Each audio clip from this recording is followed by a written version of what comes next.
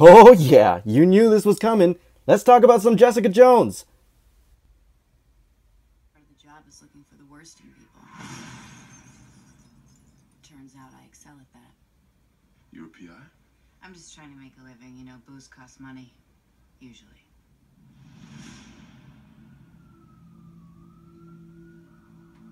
Jessica Jones. I saw you. What do you want to know? Can you punch through a wall? Stop a moving car? A slow-moving car. The way I see it, being a hero just puts a target on your back. Been there, done that.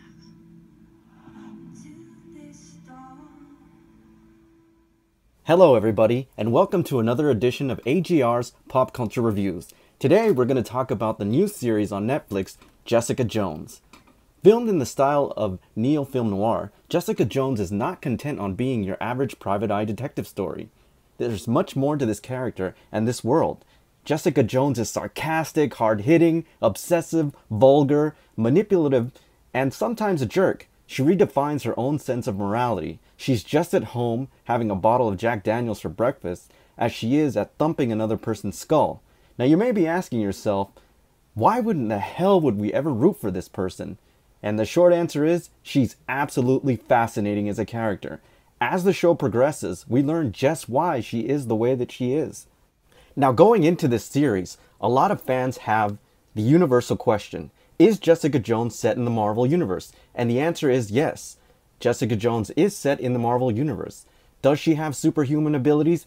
Absolutely. But this aspect of her character never detracts or overshadows from the main driving force of the show, and that is great writing and excellent drama. Honestly guys, if this wasn't Jessica Jones, I would still like the show just because of the great storytelling. Thankfully, Jessica Jones strays away from the common tropes found in most superhero shows. One of the great things I loved about this show is the little Easter eggs that you find throughout the show. They constantly make references to the Avengers, and they make light that there are superheroes in this world other than Jessica Jones. However, despite these cool little innuendos of other superheroes, this show still really stands alone, and there's a reason for that. You see, Jessica Jones is more of a survivor story, and I use the word survivor rather than victim, as victimization would trivialize the intricacy of themes being explored here. Among these themes are drug addiction, self-alienation, self-esteem issues, sexuality, and sexual promiscuity as a form of anesthetizing one's pain. However, the show's anchor is delving into the repercussions of a person who has been violated in every aspect of the word, physically, emotionally, and spiritually. Now let's talk about the main antagonist in the show.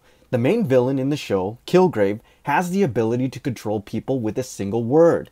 His character is really an anachronism for the kind of lack of self-control or control and helplessness one feels who has been violated, been battered by their partner, or in an abusive relationship in general.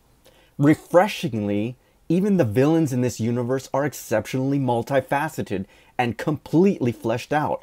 In the tradition of Ted Bundy, Kilgrave is a charismatic, well-spoken, handsome psychopath.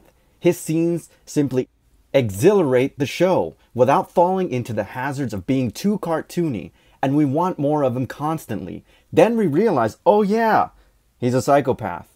I can't tell you how many times I like to see Kilgrave on the screen, and I felt so guilty for liking him. It's a very interesting dynamic. Similar to Jones, we eventually find out why he is the way that he is, and we can relate to his anger without necessarily condoning his behavior. Now, I'm not going to spoil anything here, as you really need to experience this show for yourself.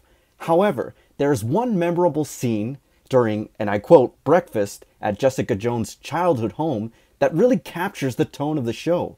Simply stated, if during the exchange between these characters you've not figured out how complex this show truly is, then you've been on autopilot the whole time, and I can't help you. Ultimately and refreshingly, Jessica Jones is gritty, it's moody, it's unflinching, and I'm so impressed with the issues, or the range of issues that it tackles. Absolutely an amazing show.